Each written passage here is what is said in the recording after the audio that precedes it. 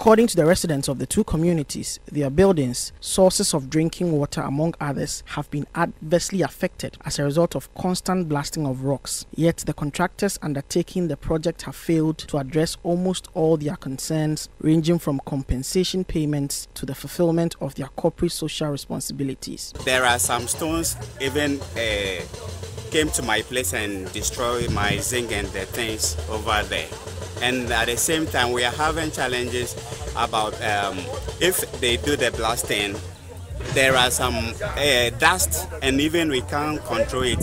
They are not alerting anybody. I was the first victim of the whole thing. I was in the bush when the thing happened. And in fact, it happened where I was running to. I just got to the secondary school, which was also nearby. When I got there, a whole issue altogether, everybody don't know where to attend. The students were running, falling, and all that. We saw that the buildings were shaken. Later on, we realized that there was crack all along the town. The railway road that they are doing is the blasting that they are doing is spoiling our people building and the properties. So what I want is that they should come. I'm begging the government and the railway ministry to come for our aid. At a media tour and a press conference organized by some indigents of the affected communities, the residents lament that the ongoing railway project is gradually becoming more of a curse to them than a blessing. The leader of the concerned inhabitants, Kingsley Darko, who led a media tour of the area and later addressed a press conference, bemoaned the blatant disregard for the safety and well-being of the local people. ADV Infrastructure and Logistics is a subcontractor of Afcon Infrastructure Limited, contracted for the work. As part of their work, they are supposed to carry out series of blasting.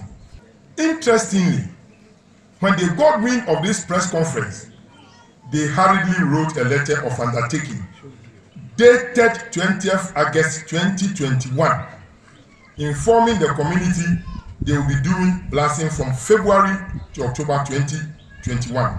Can this letter be taken seriously? And a letter dated 20th of August today is telling us of a blast that is to be done on February.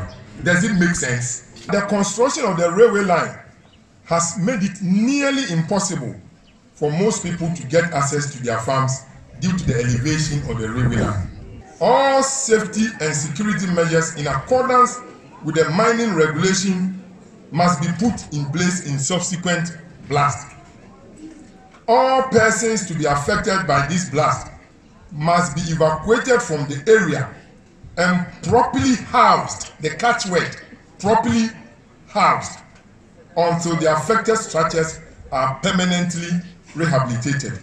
Some locals also narrated to City News how the ongoing project has seriously affected them. They lament, among other things, how several construction and mining regulations have not been adhered to by the contractors in the area. We talked about the health screening and that too, they didn't tell us anything about. We are just in anything, anytime they just did the blasting, we don't hear anything, any information before blasting goes on. As we are in a soldier mine, we sleep on the dam. We don't have pipe-borne water in Apeguso, which is very, very affecting everybody. I think the students especially. Now that they blasted, you can see the effect that will go underneath. I mean, the underground to affect the water which the children take. That particular week, all the children attended hospital. The Apeguso Senior High School, with a population of about 1,300, lacks adequate infrastructure and was not spared, as some of its buildings have suffered series of cracks as a result of some blasting of rocks close to the school.